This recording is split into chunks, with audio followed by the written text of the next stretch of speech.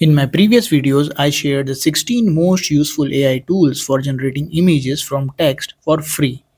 But as a researcher, you must be interested in learning if AI tools can also be used to generate scientific images for research articles, theses, posters, cover pages, and presentations.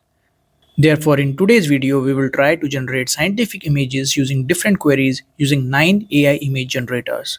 We will check image generation with different queries, and at last I will conclude if these tools are worth using for scientific writing.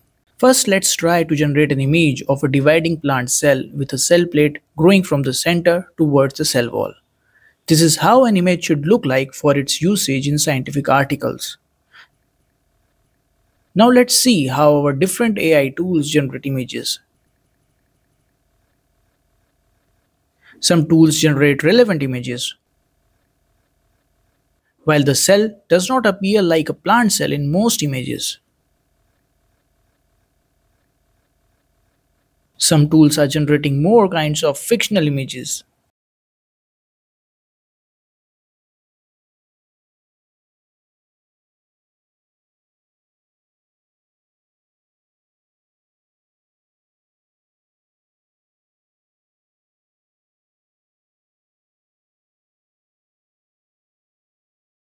Next, I asked these AI tools to generate images of an immune system.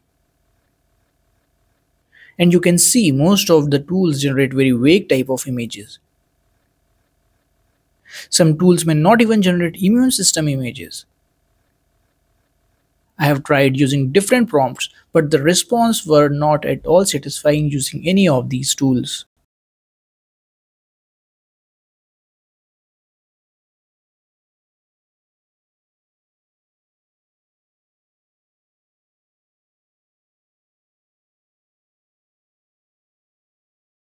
When I asked the tool to generate a picture depicting transpiration in plants, I found 3 tools: Gemini, ImageFX, and Leonardo, which generate relevant images but were not suitable for diagrams or illustrations but may be used for presentations, posters, and cover pictures for journals.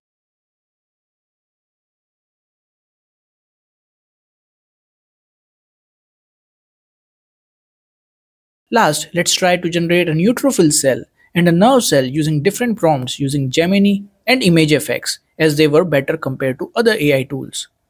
You can see that the images are of high quality and relevance. My final conclusion after using all these tools is that AI tools can be used to generate beautiful images for presentations, posters, and cover photos for journals. However, complex images, illustrations, diagrams, and processes can still not be generated using these AI tools. There are other popular non-AI based tools that can be used to generate such scientific images that I will cover in my next video. Still, there are a lot of things that can be done using AI tools like paraphrasing, grammar checks, and literature searches. You can check out my series of videos on it. You should also check out my research and publishing video series. You might find them useful too. Comment below for your queries and requests. Thanks, and see you in my next video.